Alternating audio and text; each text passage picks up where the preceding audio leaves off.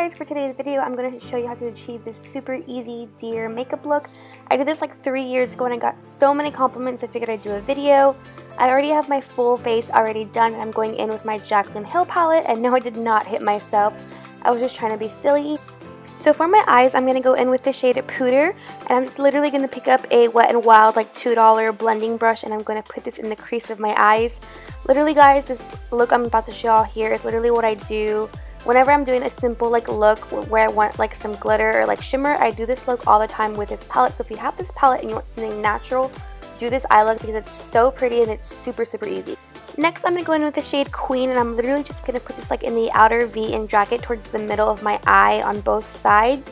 And this is just a really pretty deep bronzy golden brown. It's so pretty. And the next shade I did is went in with Obsessed, and I just applied that in the like inner corners of the eye and kind of worked that into Queen and kind of like make sure I like mesh them in really well. And it just gives that like nice little like fade from like the light to dark. And then I went back in with my Wet n Wild brush and just blended everything in together on the crease to make sure there's no harsh lines. Moving on to eyeliner. Okay, so I know deers are supposed to have like a wing liner, but that's at least what I see with all like the makeup beauty gurus. Have a wing liner with a deer look, but honestly, if I'm being really honest, I don't know how to do a wing, and I do my eyeliner really weird as it is already. So I'm just going to do a simple basic black line. I'm safe, comfortable with that, and it still looks great. Oh, and don't mind all the dry shampoo in my hair, guys. I am so sorry about that. Moving on, I have here my Rimmel London Scandalous Eyes. This is like an eyeshadow stick crayon, and all I'm doing here is putting this in the inner corner of my eyes, and I'm making like a little, kind of like a little point, if you can see that, kind of just like dragging it down, kind of like how a deer has. So just like bringing that little point in and then kind of taking that back into the, you know, my waterline and just making that little effect. Now that I completed both eyes, I'm going in with my MAC Technicolor liner in the shade Raisinette. Any black or brown eyeliner will do, but I personally like this one and the way it looks on my eyes. Moving on to contour, guys, and this is the only time I would actually say to go crazy and heavy-handed with the contour. This is the absolutely only time that is accepted, because you want a really deep pop-in chiseled cheek, if you know what I mean. Now to contour the nose, I'm just here taking like a regular kind of like a fluffy eyeshadow brush and taking that middle shade again in the contour palette.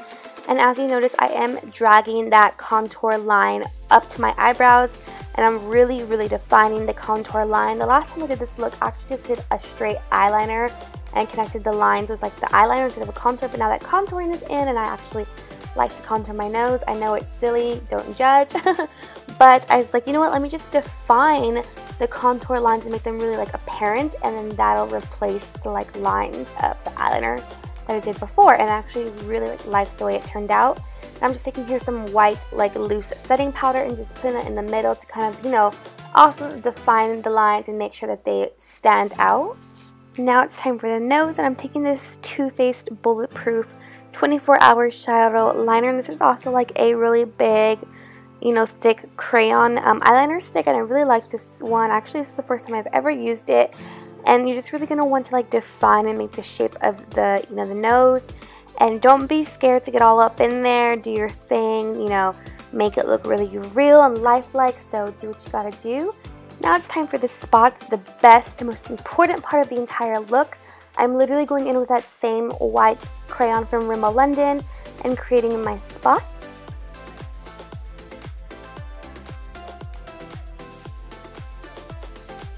For highlight, I'm taking this Ulta Illuminating Highlighting Powder in the shade Yellow Diamond. And I really wanted to add highlight, but I didn't know how to do it without ruining the spots, so I still added some because I really feel like, you know, I just can't not do highlights, so I just put a little bit. So I went ahead and popped on some falsies off camera, and now I'm going in with lips, and this is the shade Almond Rose by Maybelline. It's such a really pretty pink color, but after I finished doing this look, I was like, you know what, this is probably a little bit too pink, so I went ahead and added on top of that Dose of Colors, the collaboration they did with Luster Lux and Desi Perkins in the shade No Shade. And you guys, this is like literally my new favorite combo. I love this combination together.